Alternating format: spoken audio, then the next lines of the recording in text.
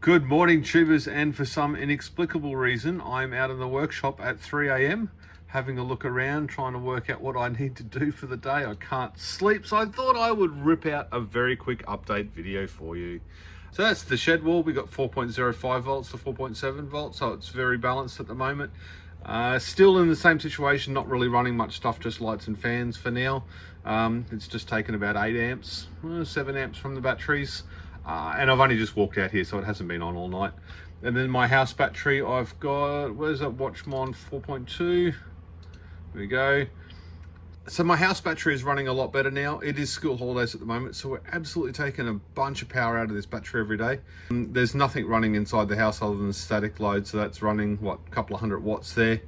153 amp hours out of the battery so far tonight, because we are running a air conditioner, but I guess it's cooled down enough to turn the air conditioner off. I've also added another 6 190 watt panels to all the rest of the panels I have up here on the shed roof, just to bump the charging amps just up a little bit to cover the load. Anyway, back to the point of this video. This bit around here, we had one of the community members, now I can't remember which post it was, but wanted to know voltage at night time of the input and the output to the solar panel. So there's 2.3 volts almost there. So that's the outgoing or incoming power, it doesn't matter, it's still both connected. If I can actually do that with one hand, there we go. So I've got about 2.2 volts. So to whom the person wanted to know that information, I'll see if I can link it below. That's actually turned off. We are at 3 o'clock in the morning, 3:30 in the morning. So I hope that answers your question for you. There is power going out. I have no idea why, don't understand it. We also have a couple of inverters. Now these were $150 jobs off eBay, I believe. And this one's a Lantrun. Now I've never even heard of that brand before, but it is a hybrid inverter. Now, unfortunately in Australia, I can't do anything with 240 volt or high voltage, and this is high voltage, so I won't even be able to test it for a few weeks. But if there's any Sparkies around that are available this weekend, hit me up, come and have a play. Or maybe next weekend. It does look like it's been messed with a little bit, but we popped the cover off earlier and all of these were very loose, like they were finger tight.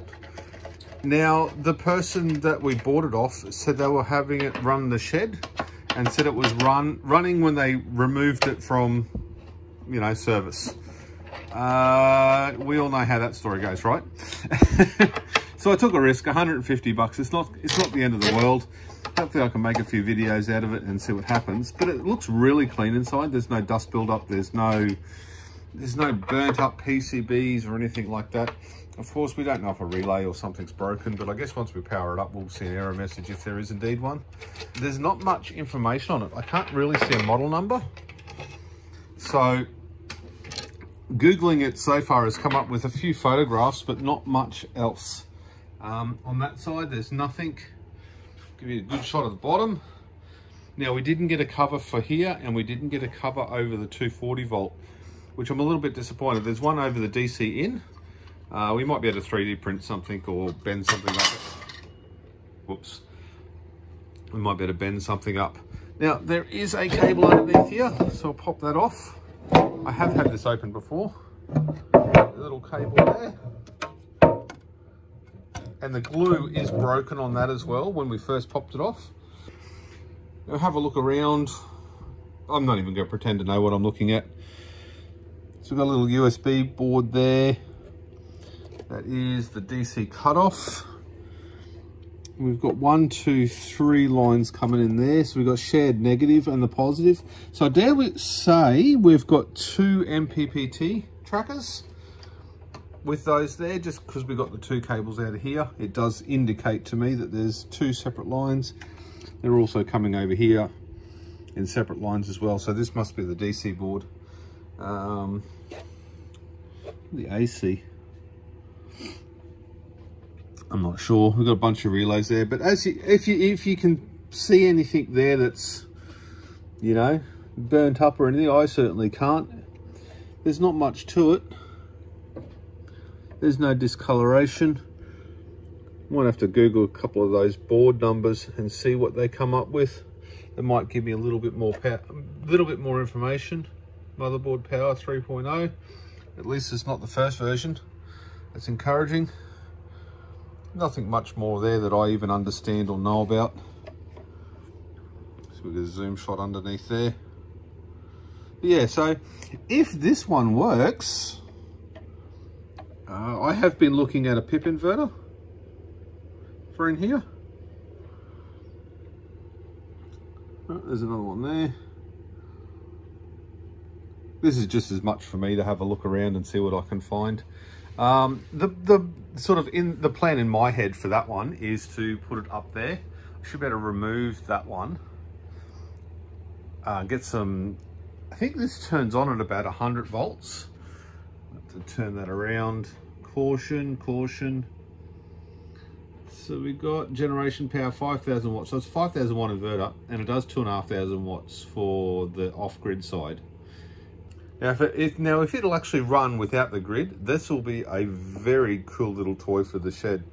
Only 2,500 watts, but that's brilliant because I don't want to actually put anything back in the grid because I'm not allowed to. I'm already at my limit for that in Australia.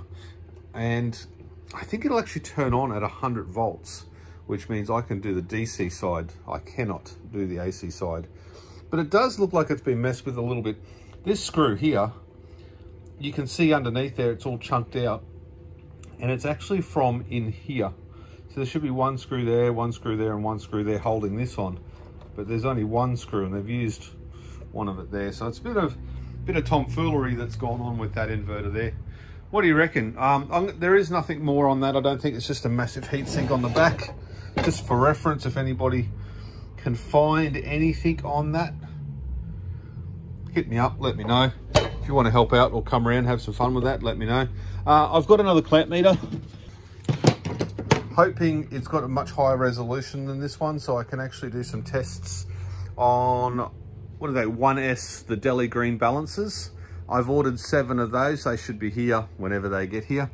So I'm going to run a 7S Delhi green balancer on this before I change this to 48 volt for that, because that is a 48 volt inverter. And then hopefully I'll get a bit better resolution, like I said, and I can do some more tests and work out exactly and share the results on how much they energy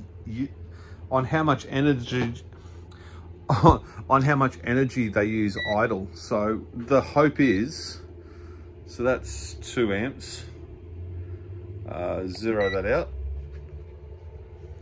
We can work out from the Batrium 0.016 of an amp. That's the draw on the Batrium idle.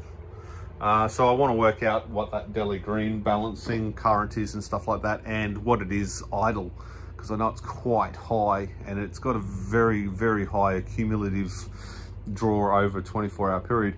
But what else have we got? We've got this one on the floor. Now this is an Growatt SP200, I think. We'll have a look on the side. Now this is an off-grid inverter as well. I think it's a AC coupled, so Growatt SP200. And this one we can actually grab, where this is my little power board for that inverter there. So you can plug this one in just with a, it's a Storage Plus model. And it flicks through a holoper screen saying reversed and whatever else, because it's got nothing on it. So this little inverter here, I believe it is just AC coupled. So the AC, the solar comes in here. It's in between 100 and 450 or 550 volts or something will turn it on. And then outputs it back out to the inverter here. So it sort of loops around with a couple of cables. Input solar, output solar. And the way I believe this one works, and this is very interesting, and I was actually trying to buy one of these. There was only one, we needed 2. So again, this is not mine. This is only a borrowed unit. The other one is mine, I bought that. It's got the battery in, 48 volt once again. RS485 Lancome NTC sensor. I haven't done much research on this one either. But this one did look like the better unit than the other one that I bought. Just for, you know, ease of installation and stuff like that. But yeah, so that's another one I have to play with. So tubers, I hope that is a bit of an update on what I'm doing and stuff like that. If you've got any questions, feel free to ask them below, and I will see you on the next one. In 2020, I'll be showcasing as many other projects as I can, so head on over to www.DIYPowerwall.com on the Facebook group and start your project thread today. Cheers, and I hope you enjoyed these projects.